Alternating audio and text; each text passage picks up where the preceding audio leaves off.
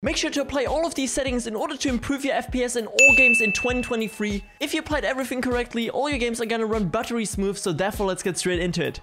In the first place, guys, what we actually want to do is go into our Windows search bar and type in their game until we can find the game mode settings. And both Windows 10 and Windows 11 have this built-in game mode, which is actually proven to optimize your PC for games, guys. So therefore, make sure that this one is 100% enabled. It literally can improve your FPS already by around about 10 to 15% for most of the games that you want to play. Then we're gonna click as well here additionally now to graphics settings, and in there now we have hardware accelerated GPU scheduling. This one here, guys, is kind of like a hit or miss. You have to try it out for the specific games you guys want to play.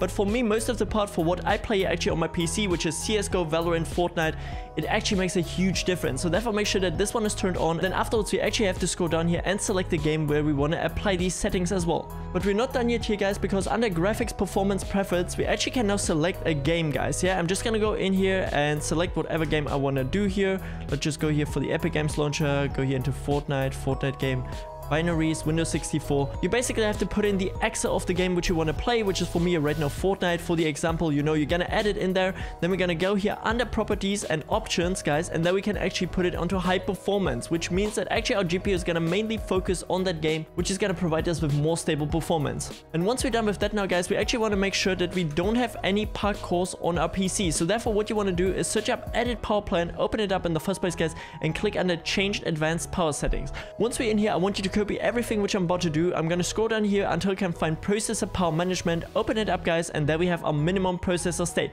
which we're actually gonna put to 100%. If you have any issues with temperature on your PC, you can of course go a little bit lower as well, something like maybe 70-80%, but for me here right now, since I'm using a water cooler in my PC, there's of course no problem. Yeah, then we're gonna go here as well to the maximum processor state, which we want to put to 100% as well, because we don't want to limit our CPU, you know, of course put it to the highest available.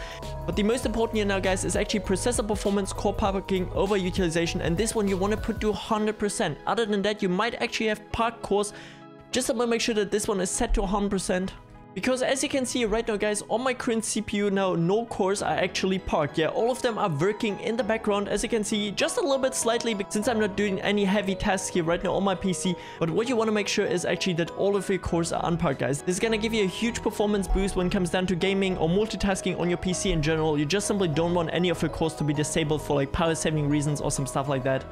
And once we're back in here as well, guys, you want to actually go under power options and make sure to select the ultimate performance mode. Yeah, this is the one where you want to apply all of these settings, guys. This is the best one which you can apply on your Windows. And if you don't have this one here actually in there, all you guys can do is open up your CMD real quick as administrator, and then you just simply have to place in here the following code, which is going to be right now on screen and in the description, and then afterwards you actually enabled it. Yeah, then you can go back in here, refresh it, and enable the ultimate performance mode. Then this next step, what you actually want to do, guys, is go under Windows search bar again and type in their privacy settings. Open it up, guys, and what we want to do in here now is basically disable as many services as possible, which are all super hardware demanding in the background, guys. Under privacy, you basically want to make sure to disable everything which I got disabled here right now on my PC. So under general, we got everything disabled, speech disabled, inking and typing personalization also fully disabled, and diagnostics and feedback, super important. You're basically sending data to Microsoft if these services are all enabled, guys. Let's just say as an example that the tool crashes or whatever is happening, maybe your PC crashes or something like that, it's gonna send all these data to Microsoft, but all these services are running 24/7 in the background, actually decreasing your performance when it comes down to gaming. So therefore make sure everything is disabled, and the same as well with app permissions, guys. Yeah, except maybe camera and microphone and voice activation, these three here, since you kind of need them, you know. If you use like Discord or something like that, you can actually turn off everything. Location fully turned off, notifications, account information, contacts, calendar, call history. Then we have something like radios. Who uses radios on Windows? I don't get it, but yeah, you know. Especially also app diagnostics here again, guys. Make sure to disable this, and automatic file download. Super important. Just simply go through this whole entire list and make sure everything is fully disabled.